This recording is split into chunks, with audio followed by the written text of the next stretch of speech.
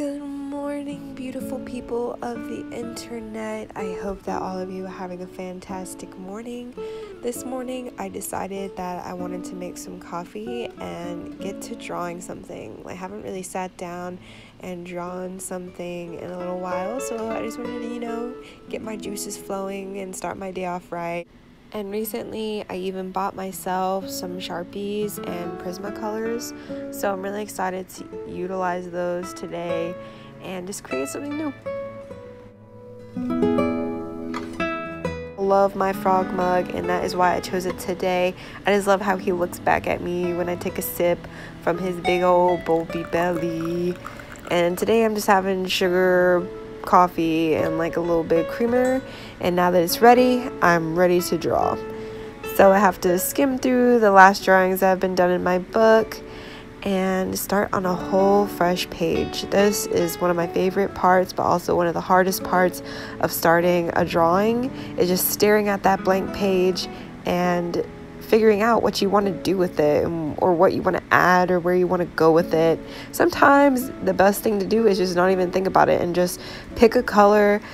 It doesn't matter what color, it doesn't matter, crayon, marker, Sharpie, color pencil, whatever it may be, you just gotta start doing it. So today I started off with an orange marker and I created like swirls, circles, I guess. And after I drew a couple of those, I was kind of like, they kind of look like flowers. So like, why not turn them into flowers? So I decided to use a complementary color to orange.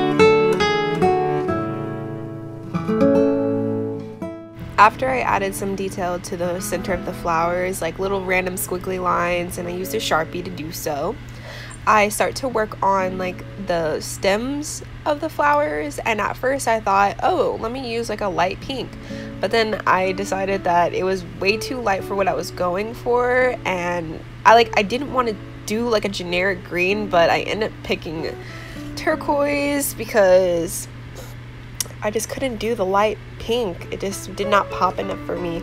So I go over everything that I sketched out with the pink, which was good because it gave me some sort of guideline.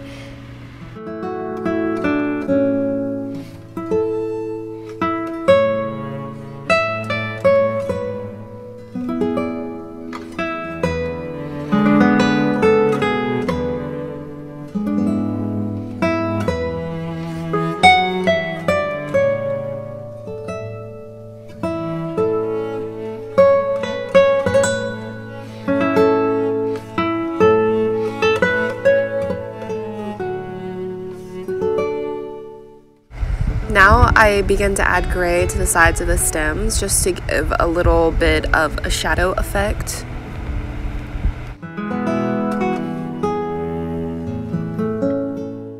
Now I start to work on the inside of the lines, and I just got Prismacolor pencils recently, so I was really excited to use it to shade and get these petals looking right, and it was doing a really good job. I really love how Prismacolors are really soft, and I barely have to press down and it starts to add on layers of the color. And what's so great is if you do layers of color, they really blend together really smoothly and nicely, and that's why Prismacolors are so much better than like just Crayola. And trust me, I used to be hardcore like Crayola can do anything, and which is true. You can do anything with Crayola, especially if you're just trying to do a simple drawing or a simple little doodle or sketch or whatever. It doesn't really matter what products you really use. Like, I feel like any artist can make any product work for them, but I came to find that Prismacolor pencils have been really a godsend.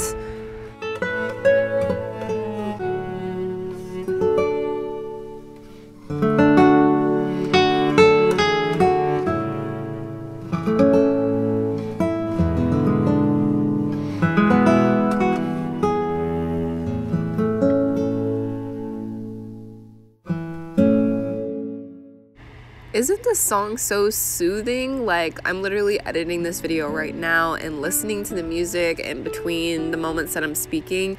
It really just makes me want to go to sleep and take a long, nice little nap. But I can't do that because I have a long day ahead of me. I might have to squeeze in a moment where I just lay down on my bed and just close my eyes, because even right now it seems like it's about to thunderstorm or something, so the universe is plotting on me taking a nap.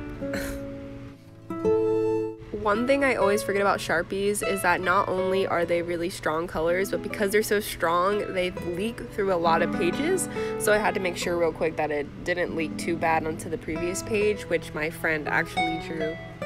So then I just start to use the markers that are more like just Target brand markers, just so I didn't have to battle myself later.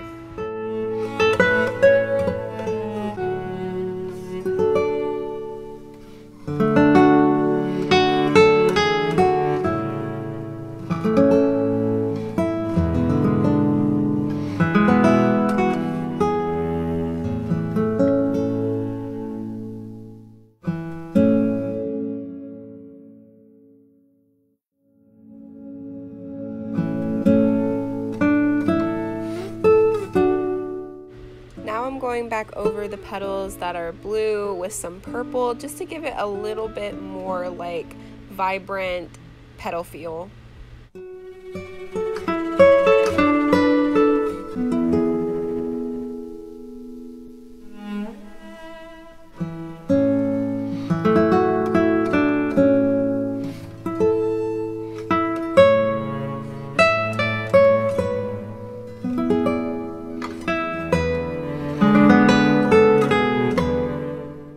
Sometimes with my drawings, I'm not the greatest at like background editing or background little details, so I just wanted to give the flowers like a little like aura of its own, which I felt like would be yellow, which could be kind of like a contradictory kind of point of view because it's a blue flower. Usually people see blue and they think sad, but actually these flowers aren't sad. They've embraced their blueness and they are happy with it, and that's why they radiate the color yellow.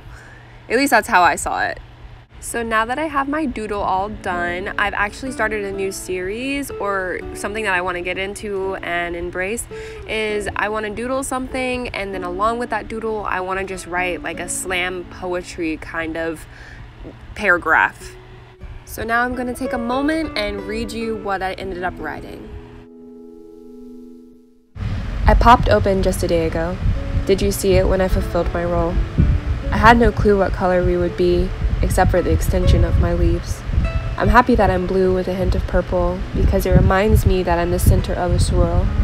I've been created perfectly, and I fit so smoothly in my seat. I radiate the color yellow, it's so subtle that it is mellow.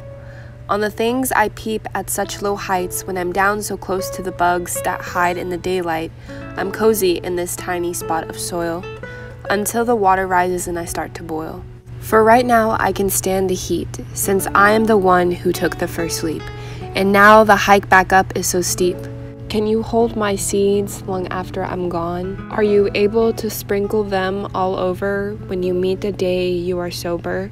And we can repeat this all again like it never even had an end. Smile today and embrace tomorrow, and see how there is no sorrow.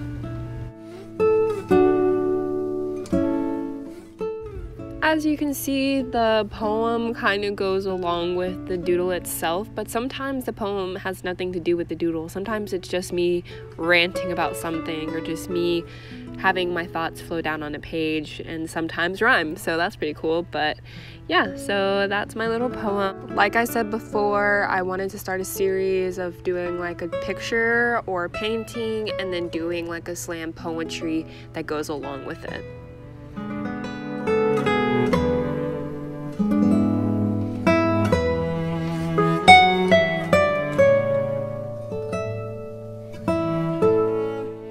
Thank you for joining me today and my little artist vlog. I hope you enjoyed this video, and if you liked it, please hit that like button and hit that subscribe button if you'd like to see any more of this type series art vlogs. Other than that, I hope y'all have a wonderful rest of your day, and I'll see y'all next video.